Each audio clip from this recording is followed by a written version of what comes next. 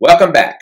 In this Python tutorial, we are going to go over how to use functions or formulas with the openpyxl package. We will use LibreOffice Calc, however, the examples shown will also work with Excel and numbers, etc.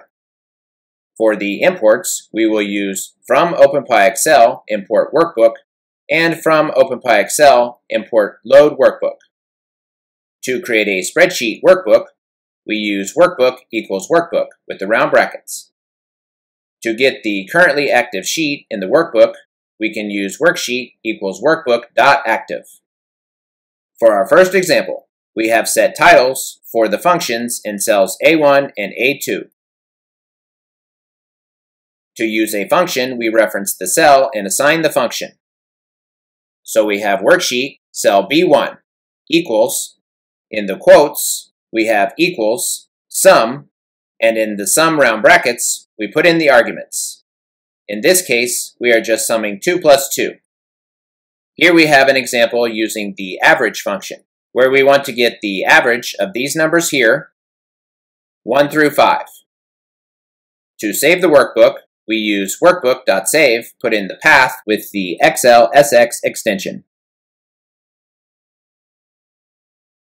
Here we have the results for the sum function, 2 plus 2. And here we have the results for the average function, which is the average of 1 through 5, equals 3.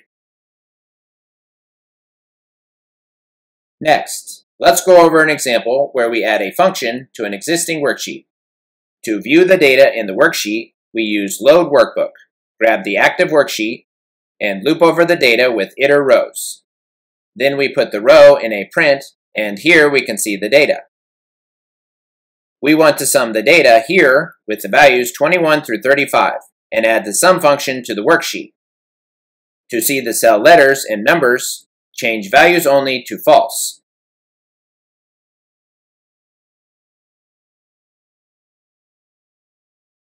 To add the sum to the worksheet, we use data worksheet in square brackets A12 equals, in quotes, equals, sum, A2 through A11.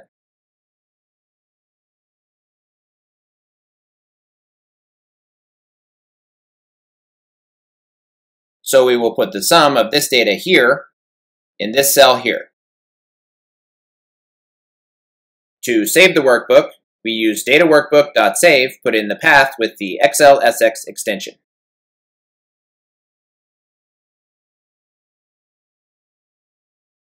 And here we have the sum function. In the data validation tutorial coming soon, we will go over an example using the VLOOKUP function. And one last note, there will be some extra examples added to the Jupyter Notebook that will be on GitHub.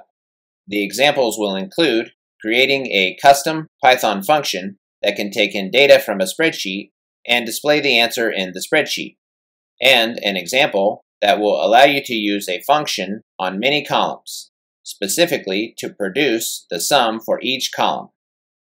That's all we have for this tutorial. Join us again next time.